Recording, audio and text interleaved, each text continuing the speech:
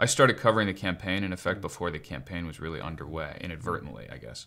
In June of 2015, there was, as we all know, this shooting at the church in Charleston, South Carolina, when a young white man went into a famous traditional black church and killed 9 people. And at the New Yorker, we said, where did this guy come from? What were the ideas that he was feeding from, and how did he sort of self-radicalize? Where did this whole phenomenon come from? And so I started getting to know these organizations and these websites where there was a narrative that I'd never heard of before, which was about the idea that white Americans were imperiled, that white Americans were victims, and that they were victims of change, they were victims of immigration, that they were not able to get the jobs that their fathers had had, and they were not able to practice the traditions that their parents could. So when the Confederate flag, for instance, was ordered to be removed, that was a signal moment, because all of a sudden they felt that these things that they had held on to were being systematically removed from the United States. So I started following some of these people.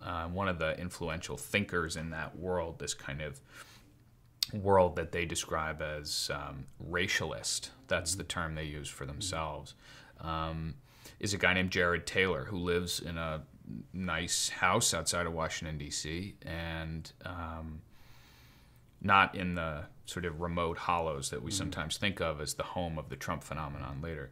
Anyway, he said, you can come and interview 5 of my readers and acolytes on the condition that you don't use their full names. And so I did. I came, and it was right outside D.C. It was right near Dulles Airport. And we had sandwiches in his dining room, and they were all 5 young white men who were winners in some sense by the kind of conventional measures of things. They had jobs, they had received an education, they had obviously sort of benefited from the system as it's constituted. And over the course of the next hour or two, they described the ways in which they were terrified of the country as it is today and where they thought it was going. So, for instance, one of them told me that he thought that he'd been discriminated against in hiring because he was a white male. There was another one who told me that he had gone to high school with a diverse community of students and that they made him feel physically vulnerable and that he was afraid for his safety there. Then another one had said that he, as he put it, the quote he used at the time was, "The American dream is dead and the American nightmare is beginning, and I think white Americans are only dawning to what that will mean." And at the end of the interview, I said, we haven't really talked about conventional politics at all. We've been talking about this kind of more sort of, psycho-political phenomenon that you guys are part of. But what do you think about politics? And is there anybody in the presidential election that might speak for you? And a guy named Henry said, well, we all think that Donald Trump is going to be the person that speaks for us. He's talking about issues in ways that we never thought a conventional politician could. And he's speaking in a way that really resonates with how we see the world. And Jared Taylor, who ran this encounter, who was kind of the leader of this group, said to me, Donald Trump will never admit it publicly, but I think he has a lot more support from people like us than he would care to admit. And I then at that point actually talked to my editors and I said, look, I think I'd been asked to write a story about Donald Trump's candidacy, which we thought was going to be a kind of short, light piece about an oddball candidate.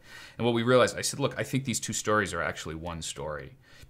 We need to be writing about the fact that Donald Trump has been endorsed 12 days after he announced his candidacy by the leading neo-Nazi website. We need to be writing about the fact that he is giving life to a kind of politics, if we kind of want to call it politics, but a kind of idea that frankly had no home on the main stage of politics for a long time. And I wrote this piece in the New Yorker, and I think I'll tell you one thing that is interesting is that when I wrote the story, and I described the ideas that they endorsed and they believed and they promoted as hateful ideas, and I said that Donald Trump was ushering a kind of hate into politics that had not been there for a long time. And Jared Taylor wrote to me and said that he was enraged by the story, and he said, this is blinkered, self-congratulatory journalism, and you learned nothing from your encounter with us. And I came away, I remember thinking for a few months, and I didn't really think much of it again. I didn't read it again. his email, I don't think. And he wrote a long blog post, was very angry. And there was a lot of anti-Semitic backlash to the story, people saying, this is saying either that, you, the writer, are... they called me a super Jew, and they said that they found my grandmother's obituary, and they wrote about where my family came from and how they'd left Europe before the Holocaust. And there was a lot of sort of anti-Semitic imagery that surrounded the publication of the piece. Then, all these months later, so towards the end of the election, before the actual election, I was thinking a lot more about what Jared Taylor had said. And in his own way, I still think that the ideas they're promoting are hate-filled ideas. And I still think that what they were doing was harmful, ultimately, to the fabric of the United States. But I actually think he was onto something about the idea that I came and I listened, and I didn't really connect what they were talking about to the main body of political conversation in the United States. What I thought, and this was a mistake, was that what they were doing was a separate thing. And I didn't realize that there was, in fact, a spectrum of thinking that began with the ideas that they endorsed, which I think are hateful, and actually extended into the sphere of what we consider to be conventional politics. I thought these were separate, and they're not. They're actually connected in a way that I think we're only beginning to understand. So for much of that first period of the Trump campaign, where there's that expression taking place that you're describing, and there's David Duke and a number of other sort of incidents that sort of blip up in the way that stories blipped up during the campaign. And one of the questions that hasn't been settled entirely, but it's more, there was more mystery surrounding it then, was do these really reflect Donald Trump's views? And is he simply, surfing on a wave of their creating, or is he really right in there helping that? Now, there starts to be convergence, and that's when we get to Steve Bannon and we get to sort of the explicit embrace of some of those views. So is that the way you see it? Do those things come together, or what happens that brings that kind of language sort of explicitly into the strategy of the Trump campaign and potentially of the Trump administration? Yeah, I tend to view it in strategic, almost sort of like marketing terms, rather than a question of what is deep in Donald Trump's heart. I think there's something unknowable and something irrelevant about it, from my view. I mean, in the sense that Donald Trump, of course, was asked, after I published that piece, he was asked on TV, do you, you've gotten a lot of support from white nationalists, people who endorse white supremacist ideas.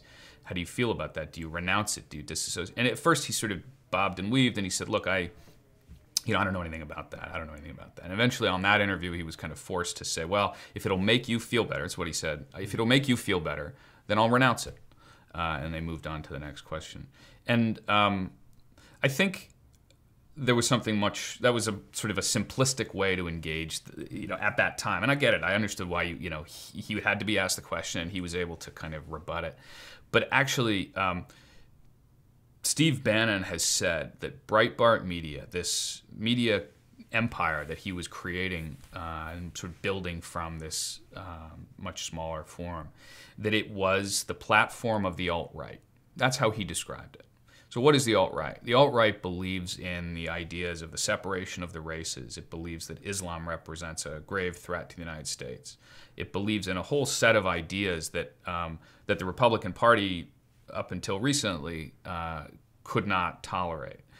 So you had Andrew Breitbart's successor, Steve Bannon, creating what he has described as a kind of deliberately inflammatory business. It was designed to inflame, because that was the way that you would get people who might not otherwise believe those ideas to get activated. If you could get them activated, then you could get them involved in politics, and you could begin to break up what had been the frozen dynamics of demographics and politics, that white men in the upper middle West were probably going to be Union Democrats. And he said, that's available to us. We can break this up.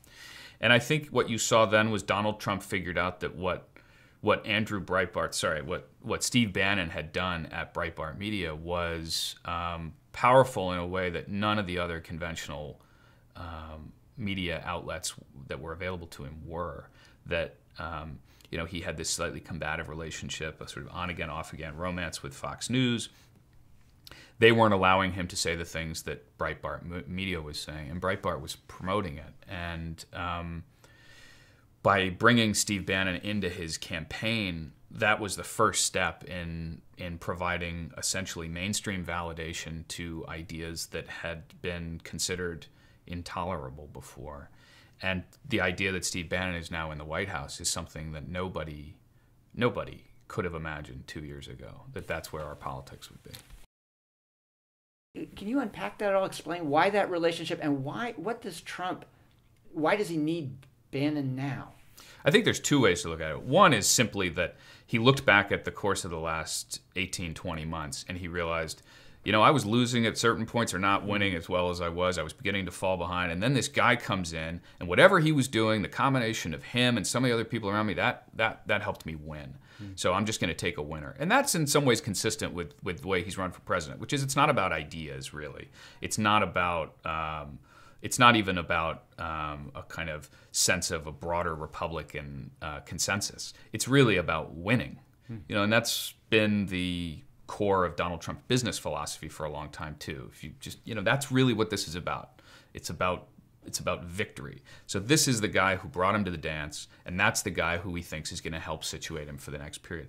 I think there's another layer too, which actually does account for what Steve Bannon represents in the world of ideas, which is that Donald Trump knows that he came into Washington with a very strange combination, a kind of fragile combination of forces.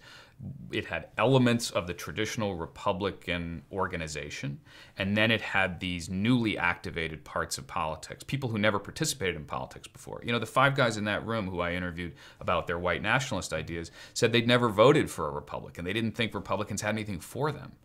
So all of a sudden, these guys are part of Donald Trump's phenomenon. So he needs both Steve Bannon to help him maintain that kind of fragile, furious political moment. And at the same time, he needs Reince Priebus to help him now navigate the inside byways of Washington, because he knows he won't survive politically if he doesn't do that. So, all this talk about draining the swamp of Washington is a red herring. I mean, he has now figured out that once he's in Washington, he has to figure out how to be as much of an insider as anybody, and he's beginning to fill out his world with those people too. And at the time, I remember thinking I'm going to look back on this as one of these sort of little odd moments that you have as a reporter, where you dip into a subculture and then that's the end of it. And actually, it turned out that they were part of the ultimate political result. Is there any way for you to explain or is it possible to explain the election results without assuming that many Trump voters, for whom these kinds of stories were not hidden somewhere in some right, hidden publication, right? They were out there for even casual consumers of the news. Don't you have to assume or conclude that they heard these messages and they what? Yeah, I know that they did, because one of my college friends, good friend of mine, smart, we've known each other since we were 18 years old, works on Wall Street and voted for Trump. And I said to him, I don't think Trump is good for the Jews, and I don't mean that in a metaphorical way. I really, really, really, really worry about what he means for the future of civic discourse in America and the protection of minority voices. And I say this because my friend is Jewish and he cares about these kinds of things. And I think what he concluded, and what a lot of other people concluded who voted for Trump, who consider themselves to be part of the main body of American kind of life, is that the alarms that people were ringing about Trump and his connections to these unsavory parts of the politics were alarmist and overstated. And that really that politics is self-regulating, that our system of checks and balances are strong, and that those will prevent either abuses or incompetence from having a really serious effect. So their view basically is that he will get into politics and become a more conventional president than we imagine in advance. That's how it is explained. And I think there's another piece of this too, which is that by the end of his campaign, he had sort of coalesced around an economic platform that was, in its own way, actually quite conventional and satisfied the demands of what a supply-side voter would want. It really did satisfy what somebody who's interested primarily in tax policy would want. And so it comes down to, in some ways, I think your choice on Election Day this year was less about a choice between these two people than it was about how you feel about the power of the presidency. If you think that the power of the presidency is constrained and ultimately kind of marginal and just part of these other forces, you can vote for Donald Trump because it doesn't matter all that much, and he'll probably do some stuff on the surface in the short term that serves your interests. If you think that the power of the presidency is vast and that history is written in ways that you can't anticipate up front, then you worry deeply about Donald Trump.